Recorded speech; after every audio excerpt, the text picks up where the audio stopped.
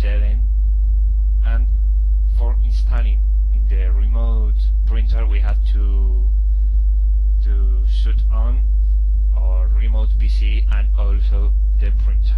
Okay, once we have done all this, we come to our Ubuntu and we click here in System Settings. Okay. Once we have clicked there, the system will display this menu, and we click here in Printing. Just one click, please. This is not Windows. Okay, here as you see, I have no any printer, so I click in Add, and now in this menu I will put it in full size. Okay. Here we choose Network Printer and Windows Printer via Samba. Why this? Well, this is because Windows, to the network protocol that Windows uses to share files or share printers or whatever, is the old SMB protocol. Now it is named CIFS. So Samba is the free implementation of that Windows protocol. Okay. Once we have chosen Windows Printer via Samba, then we have this menu in the right part of the screen. So, what the system supposes us to do is to write the printer remote path. So, you neither me, we don't know the printer remote path. So, we click here in Browse, and in this little window we have our work group, and a comment there. I have just one remote PC, and there in the arrow the system will display all remote PCs. In this case I have just one remote PC, and in that remote PC I have the remote printer. So I click here in the arrow of the remote PC, and here is my printer, the HP FoodSmart C5200 series. So I choose it and I click in OK. Okay, the rest will leave this as default. So we click here in Forward. Now in this little window the system is searching for driver.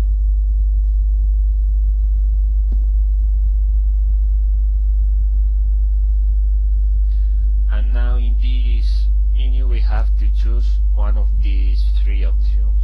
So the first one is select printer from database. The next one is to provide a PPD file. That PPD file is just like the .inif file in Windows. When you want to back up a driver, you take the .inf file and you store it in a USB device or whatever. And the last option is to search for a printer driver to download. Well, I will select the printer from database because this system is very smart, so it's the best option. So here we choose our printer maker. In my case is HP, so I click Forward, and now we have to choose our printer model. So I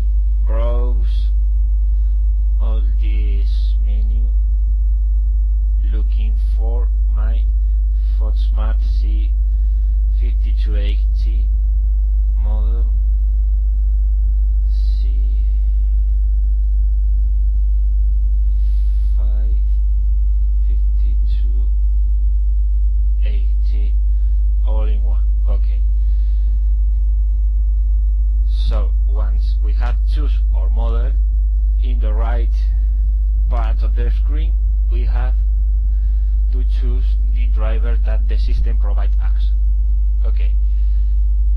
In my case, the system provides me two possible drivers. The first one is the HP PhotoSmart C5200 series HP VUS, the version 3.11.7 English, and this is the recommended one.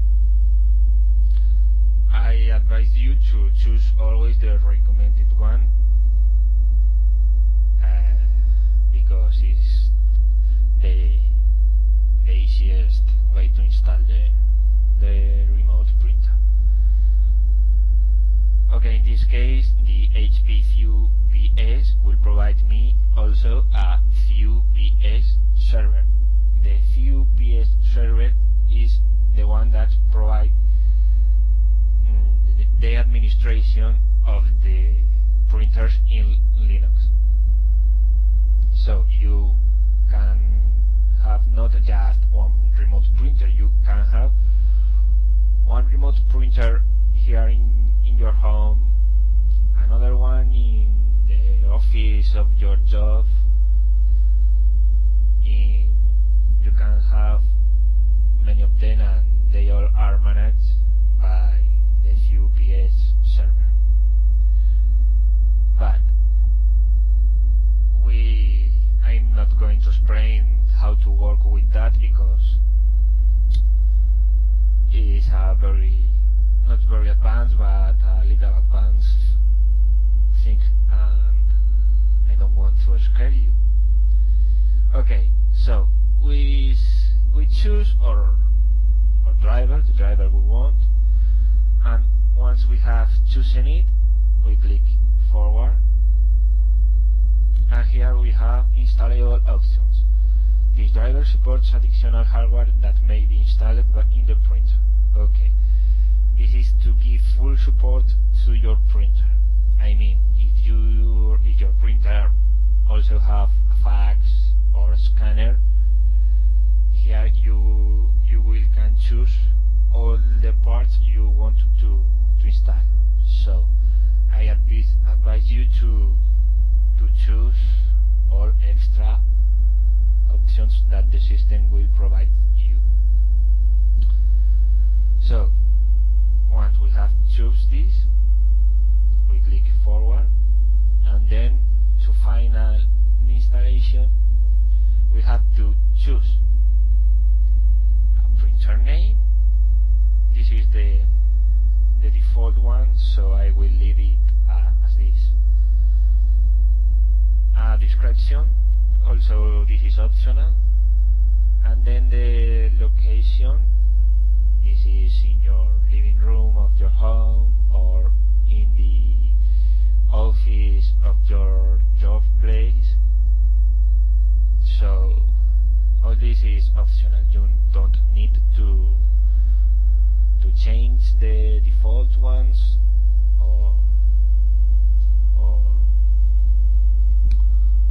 fill the blank information. So finally we click here in apply, and the printer is already installed. Now here in this little window the system will ask us for printing a test page. So you must print a test page to see that the configuration is working well. In this case I want to do it because you are not going to see it, and I know that this is working because I have done this not one, neither two, neither three. I have done this many times, so I know that it is working well.